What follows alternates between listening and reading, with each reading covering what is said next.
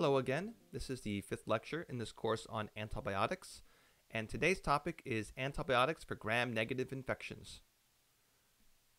The learning objectives are first, to know the general spectrum of activity for antibiotics against gram-negative organisms. Second, to be able to compare the spectrum of activity and major side effects of the antibiotics used for highly resistant gram-negative infections, such as those by Pseudomonas, ESBL, Acinetobacter, and Stenotrophomonas. And last, to be able to select an appropriate antibiotic for infections with gram-negative organisms. As with the last lecture, I'll start with a general antibiotic susceptibility table. Less available information in references and the literature means that the assignment of pluses and minuses with this lecture will necessarily be more arbitrary than the last, but I'll do my best to have these signs represent a combination of typical in vitro activity and clinical usage. And I'll just cover the most clinically relevant gram-negatives. The majority of these are enteric gram-negative rods. Although there is much overlap with the clinical diseases they cause, these enteric gram-negatives tend to form groups with similar antibiotic resistance patterns. For example, E. coli, Klebsiella, and Proteus typically share a similar resistance profile, as do Enterobacter, Serratia, and Citrobacter. Another important gram-negative bacteria is H. flu, as is the genus Neisseria, to which belongs the species Neisseria gonorrhoeae and Neisseria meningitidis. As the first-generation cephalosporins have poor gram-negative coverage, I'll start just with the second generation, which cover the E. coli Klebsiella Proteus group very well, along with H. flu. The third-generation cephalosporins add good Neisseria coverage and some activity against the Enterobacter Serratia Citrobacter group. And the fourth-generation cephalosporins, predominantly cefepime, shows excellent activity against all of these. Combinations of aminopenicillins and beta-lactamase inhibitors, as in Augmentin and Unison, have excellent coverage of everything listed but the Enterobacter Serratia Citrobacter group. And the anti-pseudomonal penicillin beta-lactamase inhibitor combo, Zosyn, has great coverage of routine gram-negatives that is equal or near equal to cefepime. Looking at a couple more of the antibiotic classes, carbapenems have great coverage of everything as well. Here is aztreonam. And quinolones are interesting in that they have excellent activity against most things, with the exception of rising resistance specifically in E. coli that has been seen in the last 5 years or so in the United States. Also, resistance to quinolones among Neisseria is highly specific to geography, with some countries measuring a 10% resistance rate and others a 100% resistance rate. Aminoglycosides cover all of these well except Neisseria. Most of the species listed so far don't usually pose a significant treatment challenge, provided adequate source control and host immune function. However, there are a collection of gram-negatives that are classified as highly resistant. That term is variably defined, more so with the gram-negatives than with the gram-positives, as we saw in the last lecture. Based on how they impact the clinical care of a patient, I personally consider the highly resistant gram-negatives to be, first, Pseudomonas, second, ESBL. ESBL is an interesting term that many doctors use grammatically as if it were a specific bacterial species in itself. But ESBL actually stands for Extended Spectrum Beta-Lactamase, and the term is usually used interchangeably with ESBL-producing bacteria.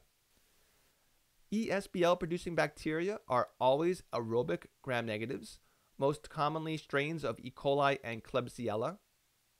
What exactly is ESBL? Well, typical beta-lactamases are bacterial enzymes that confer resistance to penicillins and narrow-spectrum cephalosporins by cleaving the beta-lactam ring of those drugs. ESBLs increase resistance to also include the anti-pseudomonal penicillins like Zosyn, the third and fourth generation cephalosporins, and aztreonam. The result of this is that it greatly limits the number of antibiotics that are available to fight these infections. Also on the list of highly resistant gram-negatives are Acinetobacter and the tongue twister Stenotrophomonas, both of which are usually just seen in either ventilator-associated or hospital-acquired pneumonia. All four of these share some common risk factors: prolonged or recent hospitalization, recent antibiotic use, mechanical ventilation, residence in a long-term care facility, and indwelling catheters, lines, and tubes. In addition, each bacteria type has been found to have some additional specific risk factors as well. Species-specific risk factors for Pseudomonas include immunodeficiency, cystic fibrosis, bronchiectasis, and severe cutaneous burns. Risk factors for ESBL are emergency abdominal surgery. Acinetobacter shows significant seasonal and geographic variation, being most common in summer and in warm and humid climates. Exposure to war or natural disasters has also been found to be a risk factor. And risk factors for Stenotrophomonas include immunodeficiency and cystic fibrosis. Antibiotics to consider when treating one of these highly resistant gram-negative infections include the third-generation cephalosporin ceftazidime, cefepime, piperacillin and tazobactam, carbapenems excluding ertapenem, aztreonam, aminoglycosides, and colistin. Let's take a look at these in some more detail. Ceftazidime inhibits cell wall synthesis. It is great against Pseudomonas with some activity against Acinetobacter and unreliable activity against Stenotrophomonas. Notable adverse reactions include the possibility that it lowers seizure threshold. It's the only third-generation cephalosporin with anti-pseudomonal activity. Cefepime, a fourth-generation cephalosporin, also inhibits cell wall synthesis. It's active against Pseudomonas and a little against Acinetobacter. Cefepime also lowers seizure threshold and, interestingly, can cause a positive Coombs test without triggering hemolysis.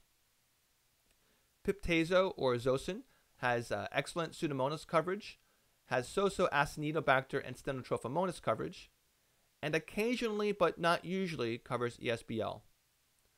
Remember that the anti-pseudomonal dosing of Zosyn is higher than regular dosing. The carbapenems, specifically imipenem and meropenem, have excellent Pseudomonas and ESBL coverage and some Acinetobacter.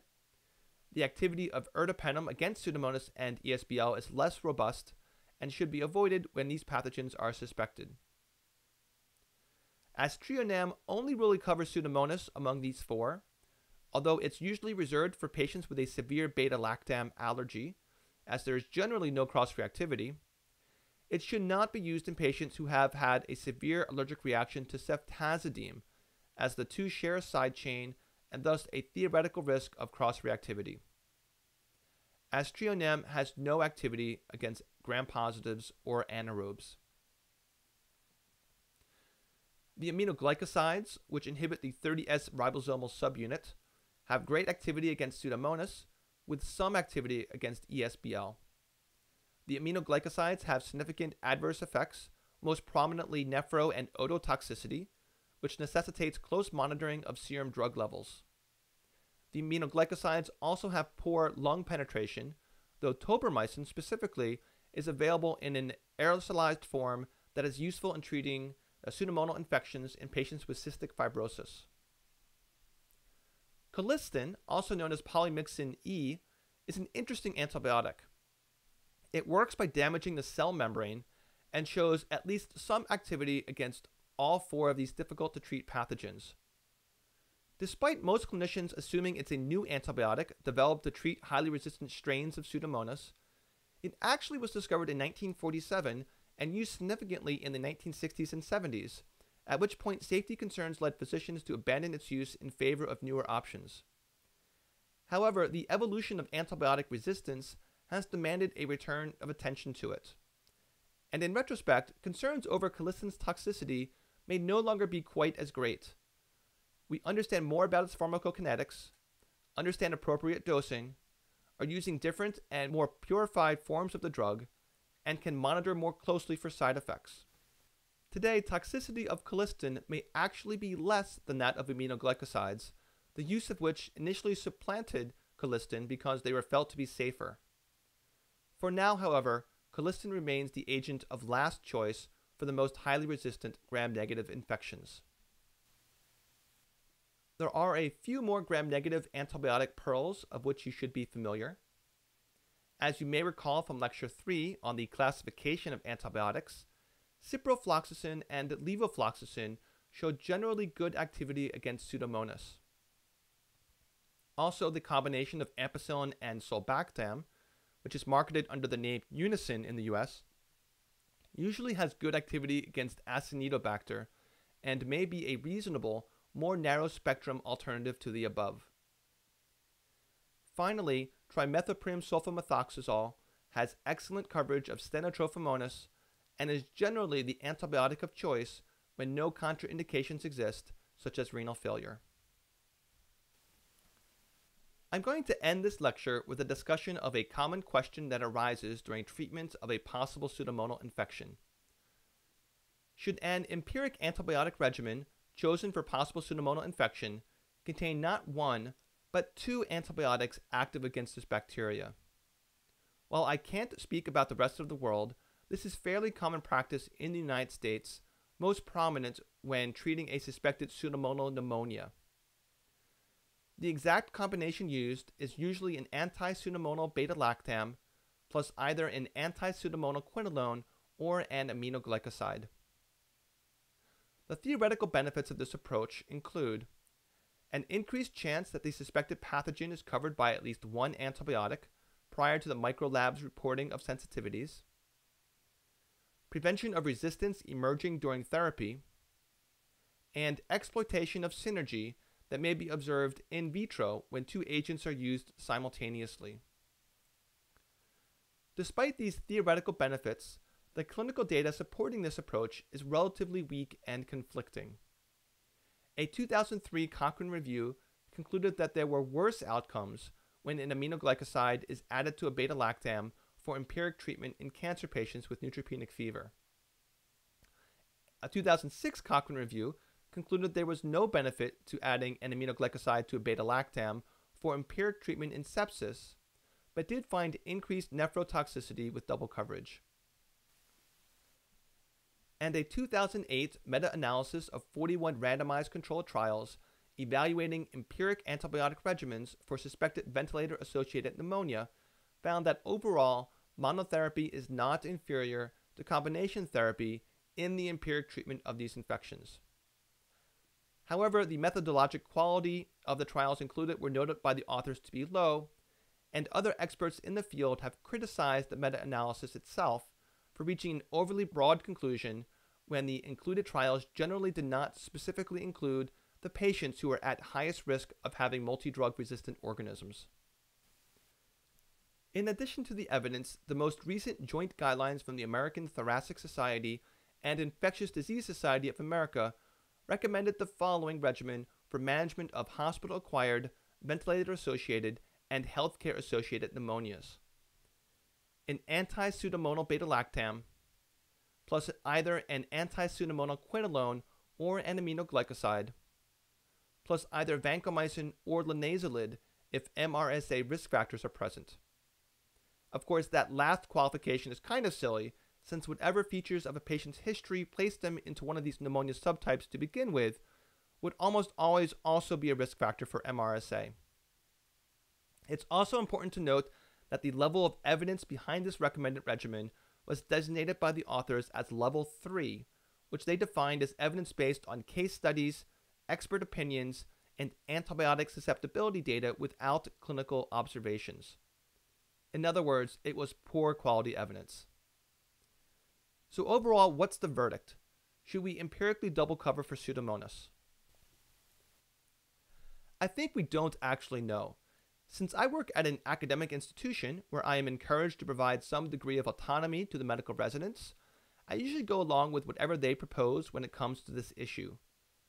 However, if I were working alone, my general approach would be to double cover only for those patients who have been in the hospital for a week or longer, who are chronically ventilator dependent, who had previously been infected with a highly resistant strain of Pseudomonas, or whom had cystic fibrosis. I'm not saying that this is the correct approach per se, because I don't think we actually know, as I just said. It's just what I would do in the absence of more definitive data. That concludes this lecture on antibiotics for gram-negative infections. The next lecture will be a similar discussion on antibiotics for anaerobic infections.